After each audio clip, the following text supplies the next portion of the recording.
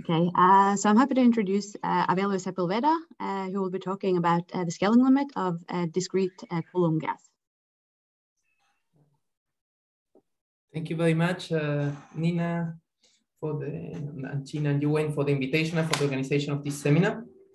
Well, first, I would like to say that my thoughts are with the people in Ukraine that are suffering now. I don't know if there is much we can do, but at least I hope that the war stops, any war stops. Okay, so today I'm going to discuss about discrete Coulomb gas. So this is joint work in progress with Christophe Garban. In fact, most of it we are writing now. So it should be out soon, I hope. And this talk, so when I planified this talk, I did it in a weird way. So it's a little bit more like a paper. So first I will describe what a discrete Coulomb gas is. And in fact, immediately I will tell you everything or almost everything I want to say as a result of the talk. So I will start with the results and then I will justify the context. And the idea of this talk is that, and of this work with Christophe, is that we are reproving many things that were already known. So not all of most of the results I'm going to tell you, they are not new, but the proofs are new. And in fact, the proofs are going to be based in two main ideas. So the scaling limit itself, it is new, but the rest it will not be. So the two main ideas will be the relationship between the Coulomb gas with two interesting objects. The first one is the integer value Gaussian free field, and the second one is the Wieland model. And if I have some time, I will discuss about some recent progress. We are working on the geometry of Coulomb gases, but this I don't promise I will be able to say much. So just let me discuss what a Coulomb gas is. So imagine you start with a graph. Yes, and a Coulomb gas, what will be? We will associate to each point of the graph a certain charge, either a positive or negative. But the interesting thing is it's going to be an integer charge. So I'm putting either protons or electrons everywhere. So here I can have plus 10, minus 10, or minus 100, whatever. And just for the sake of completeness, I'm going to put one point to be 0. Yes, and this will be due to the fact that I want the Laplacian is inversible. So I'm going to work with the 0 Laplacian. And well, what is going to be the probability of a given configuration? It will be proportional to the electrostatic energy, which is this term over here. This term over here, which is the sum and the 1 over 2, or which I like to write something just like an inner product. No, so it will be 1/2 Q minus Laplacian to the minus 1 of Q. So this, in physics, it represents just a Coulomb gas. So you have a gas of charged particles that they can take, that we have discretized, and we can put how many particles we want in each point. And we ask ourselves, well, what is the probability of seeing this object? And the main question, so what is the idea? The idea is to describe this Coulomb gas with regards to the inverse temperature.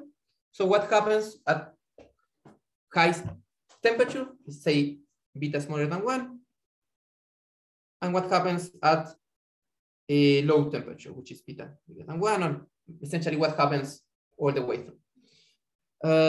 So as I promised, I will start telling you the results, and I will start with the potential. So what happens at really a high temperature? Well, one can look at the potential generated by these charges, and what they look like. They will look like, so this is for dimension bigger than 2.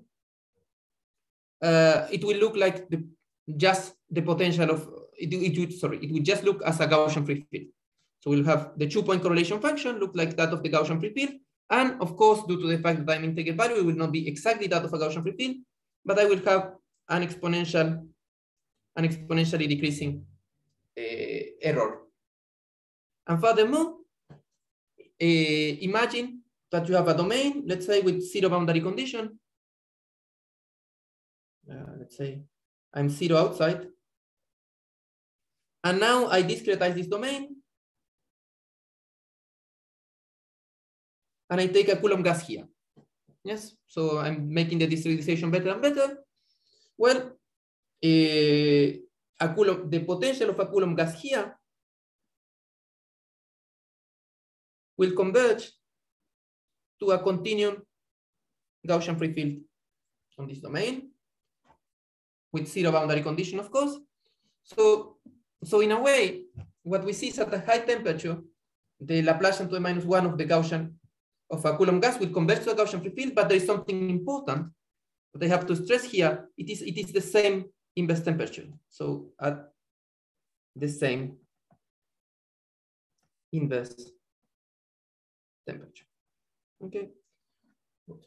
So then one can say, okay, we understand how the potential of the Coulomb gas behaves. How does the Coulomb gas itself behaves?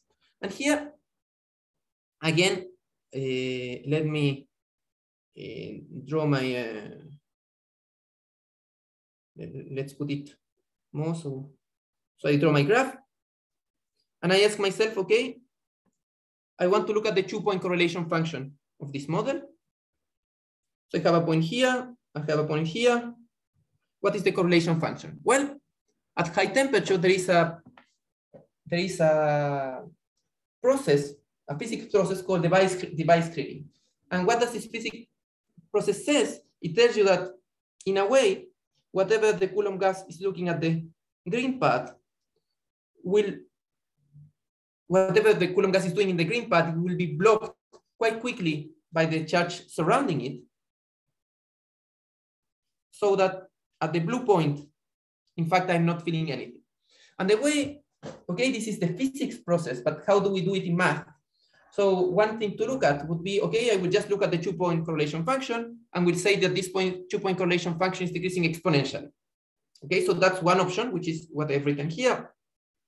There is another way to say it, I mean, there is another way to interpret this in a math point of view, which is stronger, which I will say, okay, I have the green part and I have the violet part. They are coupled, they have a joint law.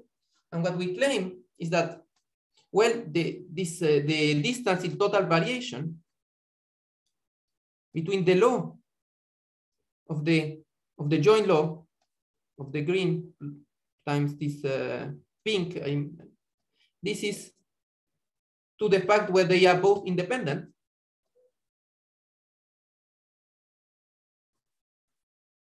Yes, this is exponentially small.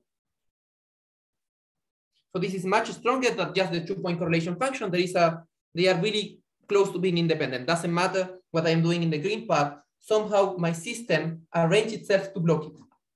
So this is a second way of understanding device screening. There is a third way of understanding it, and it's saying the following.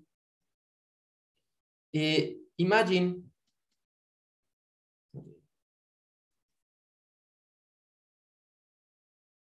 that I have my graph here, and I decided, okay, maybe the fact that this decorrelation is because I am somehow adding integer charges.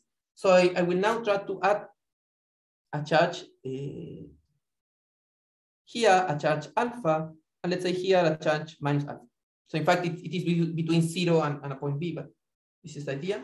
So if alpha is an integer value charge, I am doing nothing because I can always, the system can always put minus the charge on that point and just make it disappear. However, if alpha is not a natural number, one can imagine that there is something funny going on here. And the question is, well, as a probabilist, I would say, okay, are these two models absolutely continuous? Of course, they cannot be absolutely continuous in the red point, but are they absolutely continuous elsewhere? Yes. And one way to quantify this idea would be to say, okay, let's look at the partition function of the Coulomb with this alpha charge here, alpha minus alpha, to the one with the Coulomb without this irrational charge. So what can see is that this, as the graph converges to the whole C2, this will converge to a constant. and this constant remains between 0 and infinity. It doesn't matter how far away I put both points. So in a way, the system is, let's say, informally absolutely continuous with respect to the others. The system with a charge alpha, irrational charge, is absolutely continuous with the system without this irrational charge alpha, independently of how far away they are, these charges. And what this explains is that it doesn't matter what's going on here. Somehow, the neighbors, they decide to, they arrange itself. So somehow they hide this charge I added. This is the way that physicists understand it. And I can not only hide integer value charges, I can also hide non-integer value charges. Okay. So I think that that is quite a lot to understand about the high temperature regime. So we do have the Laplacian to the -1. It looks like a Gaussian, the potential looks like the Gaussian free field at the same temperature. And the charges itself, they are quite independent from one point to another. They have this device screening property. What happens at low temperature? So at low temperature, Froelich and Spencer proved that device screening cannot be true. And they prove it in a quite convoluted way in my point of view. They say, okay, if device screening holds, there is an observable that should be holomorphic, but they can prove that this observable is not holomorphic. So things fall out. So they do not prove that the 2-point correlation function is polynomial. They just say, okay, this cannot happen. And then one can, well, what happens with the potential? So Froelich and Spencer, so this is, so I will mark this paper. I will talk about this paper the whole time because it's a really important paper where they prove many of the things that they are tangential to many of the things I want to discuss, and sometimes not only tangential, but they actually touch it. What they prove, yes, is that the 2-point correlation function of the potential of the Coulomb gas is bounded by this quantity. This quantity, and in the case where beta of the highest temperature, this epsilon beta is equal to 1. This is what we prove with Christophe. However, what Froelich and Spencer proved, or goes directly from the proofs, is that when beta is going to infinity, so really I am colder, this epsilon beta is going to 0. So in a way, there is a phase transition in this epsilon beta in where it is equal to 1 for a long time, and then it goes to 0. And what we proved with Christophe in a paper of last year, it was in fact that this ratio, it is lower bounded by a constant depending on beta. And we expect this lower bound to be quite sharp, as it is the one that it is conjectured in the physics literature. So in a way, this Laplacian, this potential of the Coulomb, it looks like a Gaussian free field for any temperature. However, what happens is that this, let's say, effective temperature, the effective, it is equal to beta at the high temperature, and it is colder than beta. No, not bigger or equal, strictly bigger at low temperature. In fact, furthermore, we are quite close to proof, but it depends. It is conditional in recent results of Roland Bauer-Smith, Yuwon Park, and Pierre-François Rodriguez.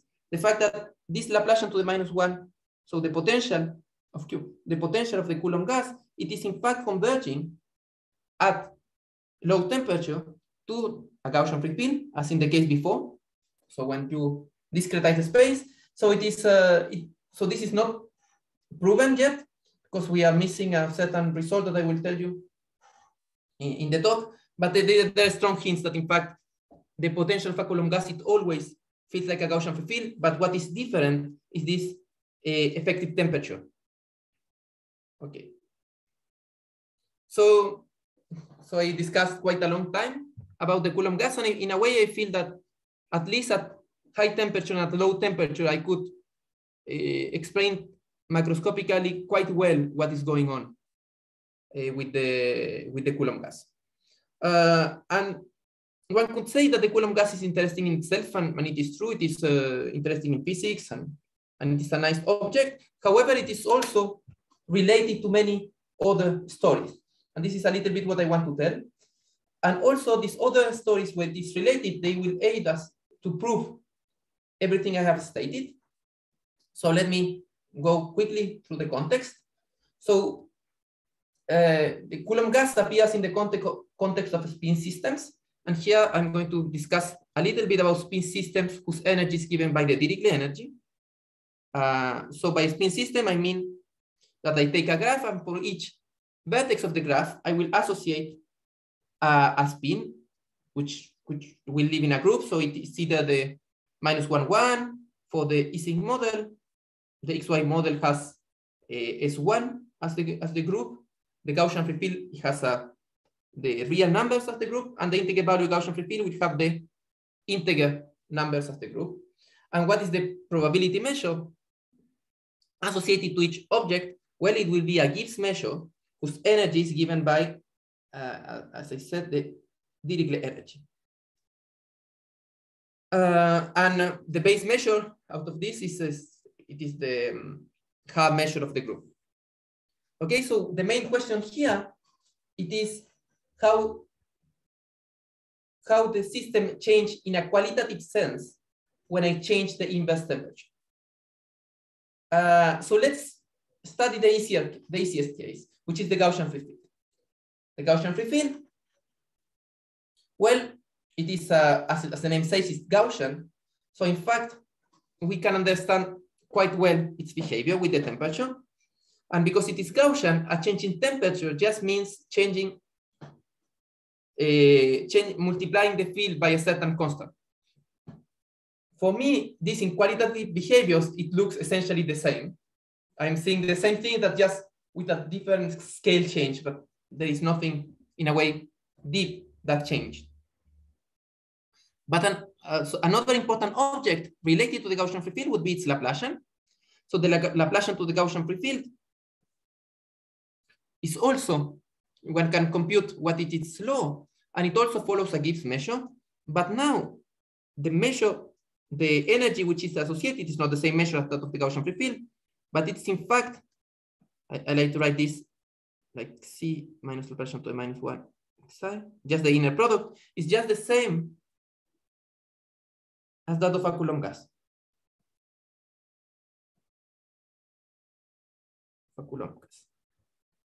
Which explains why the Gaussian free field will be hidden behind everything we are going to do with the Coulomb gas. In a way, the Laplacian of a Gaussian free field behaves like a Coulomb gas, which is not constrained to be on the integer values. And for example, this allows us to prove directly, let's say, device screening for the Gaussian free field. For the Gaussian free field, device screening tells you the following. So if 2 points are at distance 2 or more in the graph, then the correlation is 0, which implies that everything that is at distance 2 or more, if I have 2 sets that are at distance 2 or more, in fact, they are independent. Yes. So device screening is quite strong in this world of the Gaussian free field. If I have 2 objects which are at distance 2 subset of the vertices that are at distance 2 or more, what's going on in one set of vertices is completely independent to what's going on the other set of vertices, which is not directly obvious from looking at the energy itself. Okay, so just so we agree on what we are understanding by phase transition, or what we are understanding by different behaviors corresponding to beta, let's quickly look at what's going on with the Ising model.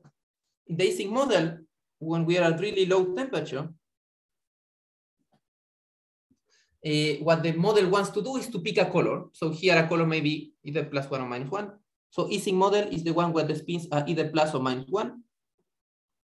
Yes. And here the field itself pick a color. How can we see this from the point of view of computations? We could, for example, look at the 2-point correlation function. Sigma at the point V1 times sigma at the point V2, and this will be always positive for all V1 and V2, let's say in the whole graph. So everywhere I'm looking, it doesn't matter how far apart they are, in a way they feel the influence of each other. If one pick to be blue, the other one would want to pick to be blue. However, this is not the case at low temperature. Sorry, at high temperature. So when the temperature is high, everyone is so happy, everyone is going so fast that in fact they forget what their neighbor is doing. And we can look at this also in the 2-point correlation function, for example, and this will be exponentially small. So it will be like exponential of minus V1 V2 times a constant. So at high temperature, everyone forgets their neighbors. And in fact, one can do more. One can say, for example, that whatever is going on here in the green part, it is independent of whatever is going to in this, where it doesn't, in this pink part. They can be coupled. I mean, the total variation of the couple of these two parts with an independent, with a couple where both of them are independent, the total variation distance is exponentially small in that distance. So things are really quite decorrelated. And what happens at beta critical is that, in fact, you forget about your friends, what your friends are doing, but you don't forget that quickly. So you get this exponential of sigma V1 times sigma V2. This behaves like 1 over V1 minus V2 to a certain power alpha. Okay. So what we are going to see throughout the rest of the talk is we are going to try to understand these phase transitions. When do they occur? At which level they occur? And about the models we discussed before, when they occur. And the most important thing of all is how does this affect the Coulomb gas? So we are going to prove now some of the statements I gave in the introduction regarding the Coulomb gas, but by using its relationship to the integer value Gaussian free field. So just to recall, the integer value Gaussian free field is the spin system whose associated to the Dirichlet energy, whose group is just the integers. Yes.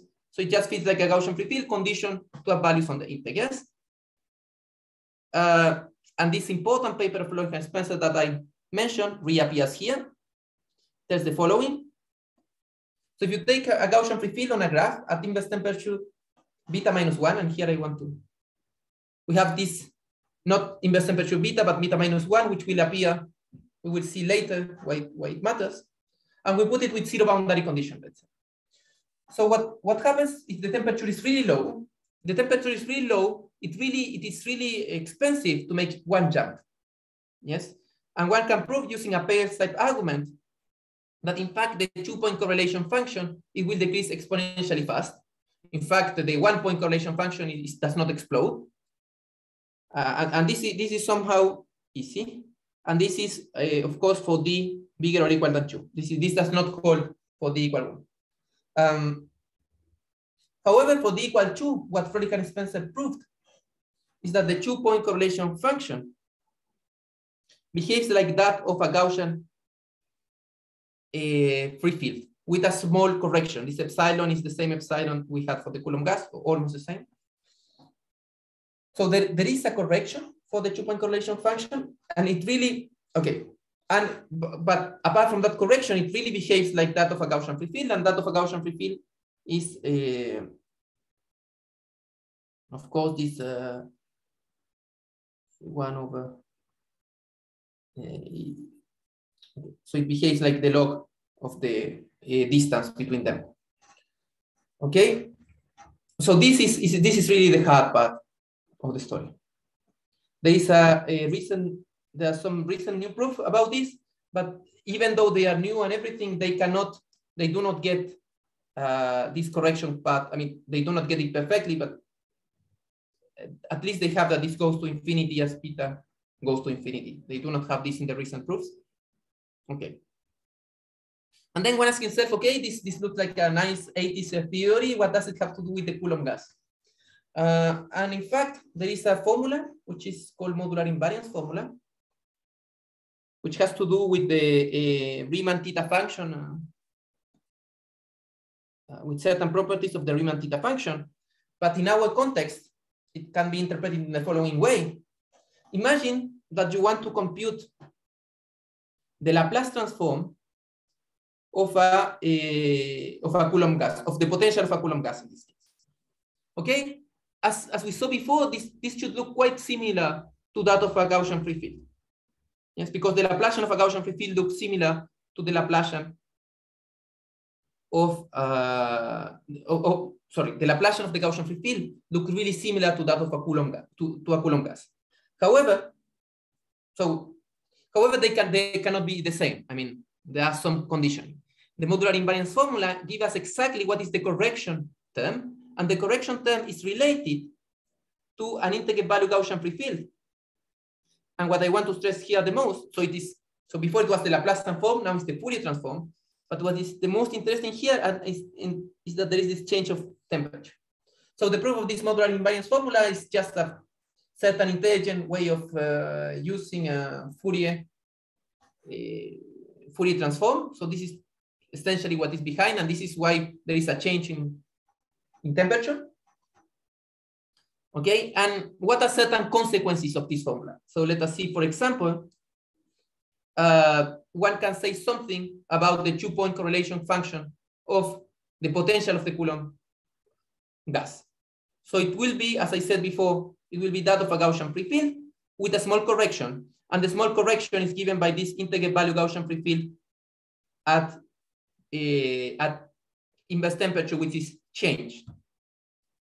But also, I mean, given that one can do this for any f, one can also say what is the 2-point correlation function of the Coulomb gas, and it will give you, and as before, it will be given by the 2-point correlation function of the Laplacian of the Gaussian free field and the 2-point correlation function of the Laplacian of this integer value Gaussian free field at a different temperature.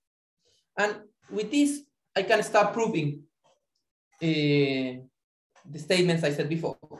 For example, if one wants to study the 2-point correlation function of the Coulomb gas at high temperature, well, they are exactly what's going on with the Gaussian free field with the correction term given by the integer value Gaussian free field. But because we are at really low temperature for the Gaussian free field, well, we know that for low temperature for the Gaussian free field, this behaves exponentially small. Yes. And here, out of this proof, a little bit of work of this proof is to show the scaling limit of the potential of the Coulomb gas. Yes. So we had that the equality is not always for the 2-point correlation function. It was also true for the Laplace transform. So if we take just a quick note for those, okay. So if you could test this integer value Gaussian free field against a smooth function, and you divide by the size of the graph, let's say from the bigger or equal than 2. So this one will converge weakly or in probability to 0 as the graph, as lambda converges to your continuous domain. CD. So what you do is that you just look at the formula. You have a certain Fourier transform. This Fourier transform will go to 1. So you have convergence of the Laplace transform of a Coulomb gas, of the potential of a Coulomb gas, to that of a Gaussian free field.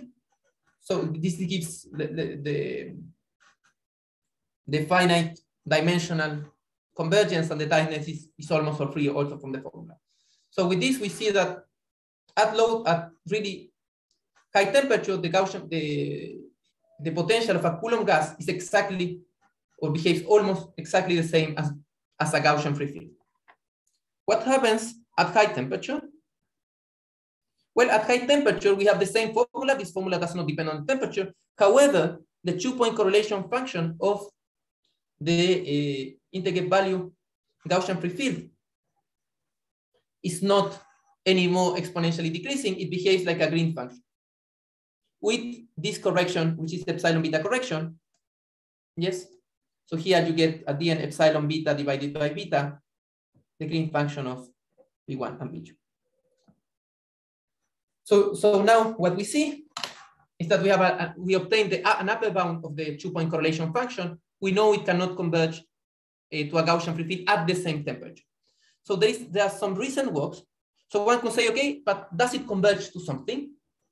I would say yes. We would expect that the integrate value Gaussian free field. So it is enough to prove that the integrate value Gaussian free field converges to a Gaussian free field at another temperature. Yes, to use the same ideas used before. Yes, to obtain that the potential of the Coulomb gas is also converging to a Gaussian free field. There is a recent work that goes into this direction that almost gets this result of Bauer-Schmidt, Park, and Rodriguez. So it's just on the archive, like some weeks ago, where they show convergence of the integrate value Gaussian free field in the torus and on the whole plane to that of the to the continuous GFF. So we are missing, let's say that this result is true also for domains to have our results. Okay, so that's all I can tell about the potential of the Coulomb gas. It's somehow quite complete picture. What's going on with the 2-point function of the Coulomb gas? Well, the 2-point function of the Coulomb gas, it is related, so here I'm missing a minus.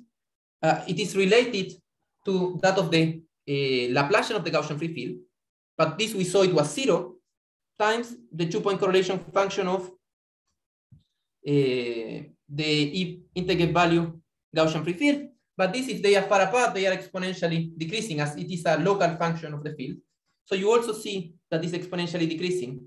And this is one of the definitions we have of device screening. So the 2-point correlation function is exponentially decreasing. There is another one, which has to do with the partition function.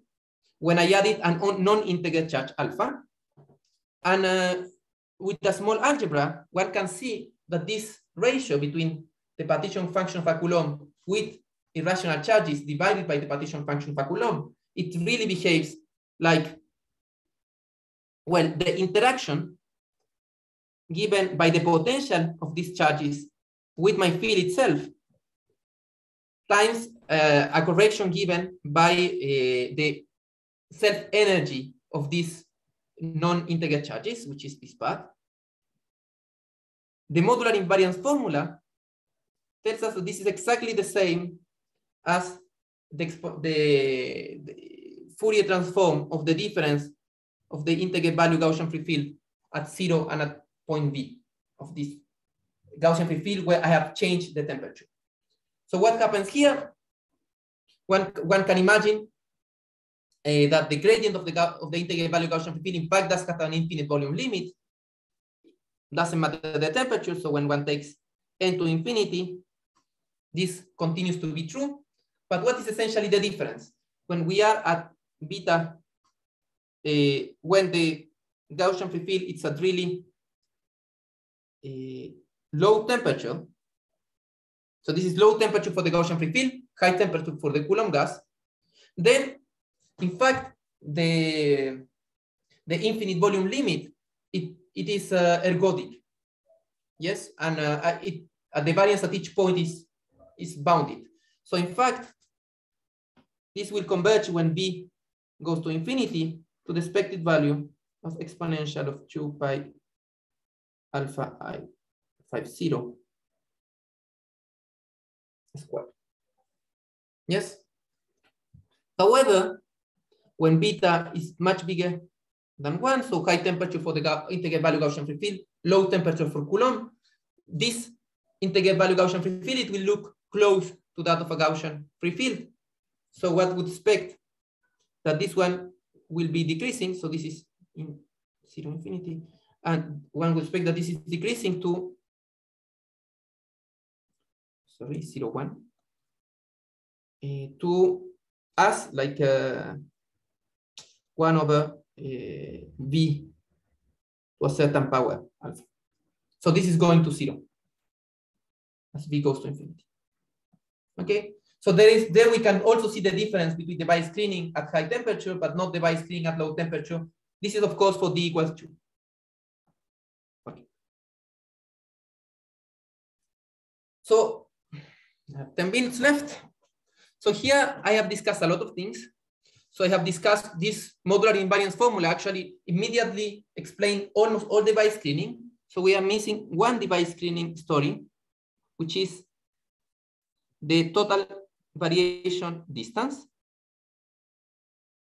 So this is a high temperature. So I know everything at high temperature, apart from this total variation distance. Everything I told you, there are the proofs. Low temperature is harder. And what I am missing to discuss in low temperature is how do you obtain a lower bound? What we're missing is a lower bound on fluctuations.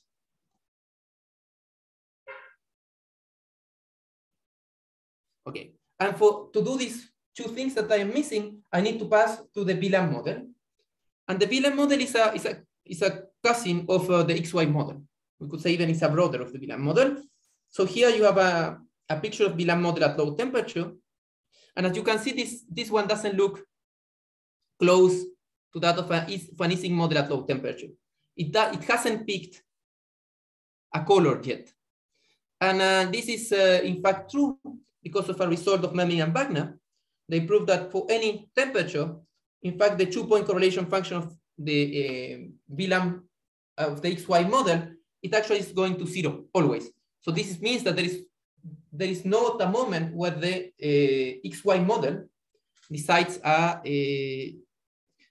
color. Coming back, just to remind you, the Coulomb model was the spin system with associated to a Dirichlet energy whose spin were on S1. Yes, so I am the circle. So in a way, what this result tells you is that you are not choosing an angle at low temperature. It's not possible to choose an angle. And the proof of this, it goes out from the following idea, is one can look at this object, which is an instanton, in which everyone is looking to the right at the boundary. And at the center, you have one that is looking to the left. The question is how much does it cost to the system to do this? One can compute the energy of, let's say, the best object, the object which has the less energy that is doing this. And the energy of this is of order 1 over log n. So it is really small. And what this implies is that, well, the angles given by an XY model, they are really close to the angles given by an XY model changed by this instant. And that expected value at 0 is close to expected value at 0 times the one of the instanton, but this is changing signs. So this would be minus that. So they are really close, which means that when n goes to infinity, this expected value is going to 0. This is one way of seeing why there is no phase transition in the XY model. But this argument actually works for a lot of systems with continuous spins. In particular, it will work for this model, which is the one we need, which is the Coulomb model. So Coulomb model, in Coulomb model, we write the energy associated to one edge of the Coulomb of the XY model, and we assume that we are at really low temperature. So we do a Taylor expansion here. So one here, one get T1 minus Tj, theta I minus theta j divided by 2. However, there is a tricky part here. These thetas, they are angles, so they live for me in minus pi. So imagine that you have your circle here. You are at really low temperature. However, you have one friend who's here and the other one is here. This Taylor expansion is not the good object of the cosinus. This theta I minus theta j is really big, but the cosinus is really close to 1. So you have 1 plus 1 minus. So what do you do? What you do here is that you periodize your approximation.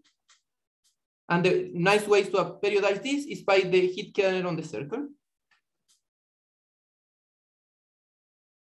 on the circle.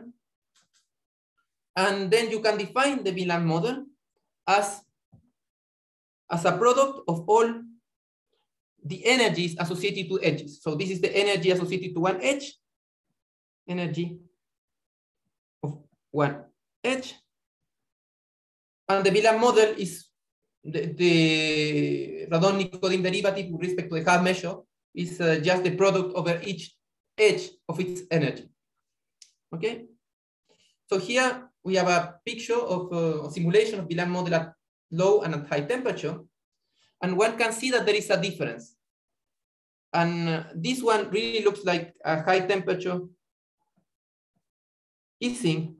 However, the one on the left looks like a critical easing. See? And this, in fact, was realized in the physics world by Bensinski, Constance, and Taules.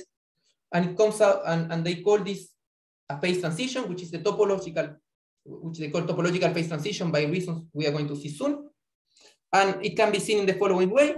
Well, the VLAN model at high temperature, the 2-point correlation function, this can be thought as this is the same as the cosine of theta V1 minus theta V2. This is decreasing exponentially fast. However, Florrick and Spencer in this famous paper I have been mentioning all the way through, they show in 81 that at low temperature, in fact, the 2-point correlation function is polynomial, is decreasing polynomially, as for the case of critical easing model. And this polynomial, this epsilon beta, is related to the epsilon beta we saw for the integer value Gaussian free field. So what happens in the case of the Gaussian free field? So instead of having, if you have the angles, instead of being a minus pi pi, you have a, let's say a Gaussian free field modulo 2 pi. In the case of the Gaussian free field, you do not have this correction epsilon beta, but everything else behaves the same. And this is, of course, for d equals 2. I'm talking here, everything I'm talking here is for dimension equal to 2. This is not true for dimension higher. And why do they call it topological? It is because it somehow stems out of the existence of these vortices. So a vortice is a part of the field in which I'm turning either clockwise or counterclockwise. Yes, something like that. And what Bensinski, Constance, and Taules they imagine, I mean, it's not imagine, but let's say the main reason for there to be a phase transition is because at low temperature, they expected that these vortices, they come in pairs. Yes, so it costs too much energy to create one vortex. However, at high temperature, the entropy wins and the vortex, they become unbinded. So they call it binding and unbinding of the vortices. However, how do we see this as in the Gaussian, in the mathematical world? What are the vortices and what is their law? So we do the following. Okay. Sorry. Okay. So imagine that you sample a VLAN model, and then you want to tell me, okay, so what is the vortex associated to this point? So here I have something turning like this, let's say like this and like this. And we would want to say, okay, it has been one turn, and there is one vortex here, but it's not clear how we do it. And we are going to do the following. So first, fix this edge. And after we have sampled a VLAN model, we are going to do the following. We are going to start on this green edge. We are going to fix the starting point. It was in this direction. The finishing point, let's say, was here. And we are going to draw a Brownian bridge whose length depends on beta. I will not be explicit in exactly how it depends on beta, but we are going to draw a Brownian bridge in the circle. And what we are going to see is how many times it is crossing this red point in which it's changing between minus pi and pi. So it's going to be, let's say here, this will be, it gives -1 turn because it turned counterclockwise. And I'm going to do this independently in each edge. Here maybe got 2, here maybe got 3, and here maybe got, let's say -1 also. Okay? And what I'm going to associate, and if one sees one follows these green lines and one adapts these values here, it will actually count how many turns this Brownian Brownian-like object gave around this center point, which would be 3. And this will call the value of the vertex at the point 3. And what we put with Christophe is that if one defines vortices in this way from the Wieland model, in fact, the loss of the vortices is that of a Coulomb gas at inverse temperature 2 pi square beta. Yes. So in a way, the Coulomb gas appears as the vortices of the Wieland model. This is exact. There is a coupling. What these things are going through, and what is cool is that it allows us to to solve the 2 consequences we wanted. So for the bi-screening, okay. So for the bi-screening, what we wanted was to say that if I take one part here and one part here, the law is really close to be completely independent.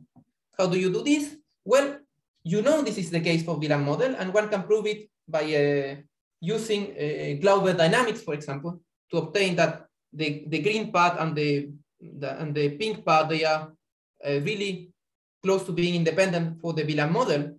And what we know is that the Coulomb gas can be obtained just by adding some kind of deterministic randomness to the Wieland model.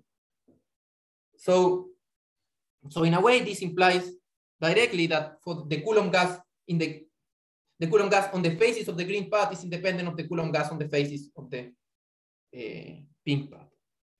The other thing that it allows us to do is to lower bound the potential of a Coulomb gas. So as I said before, okay, so I didn't tell before. So what I'm going to call in each edge, there is some kind of nice thing of this construction is that given that I have theta, in each edge I am independent. This value, this random variable is independent. I'm going to call it M. So M is a variable that lives in edges. And if, for example, if I want to compute what is the value of the Coulomb gas here, I just have to add the value of M on all the edges that are surrounding it. Okay.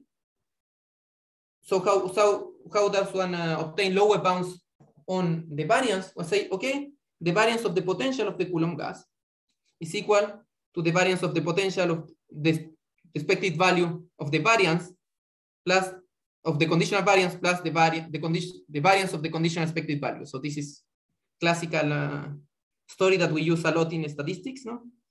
And which is nice is that both of these parts contribute a certain variance. It contributes a certain way that I'm fluctuating, but both of them are positive. So if we want to lower bound the variance, it suffices to lower bound one of them. We are going to lower bound the first one. So what is the variance, the conditional variance of a Coulomb gas tensity against a function? Well, the Coulomb gas, I can obtain it out of these M's, these M variables. And when one rearranges the sum, what it happens is that I have the variance of the conditional variance of a sum. But this object here, they are conditionally independent given theta, so I can take them out of the variance. The term that appears here, in a certain way, it corresponds to the variance of a Gaussian free field. And the terms that appear here, well, they can be lower bounded in many ways. The obvious way is saying, okay, I will take the worst possible variance. This is not 0. So I will obtain this. This will give us a bound, which is not the optimal one. For the optimal one needs to be a little bit more clever, but it is possible to be done, and one obtains essentially what I told you. I think this is a good point to stop. So I will jump 3 slides, and I would like to say gracias for listening to me and for the invitation.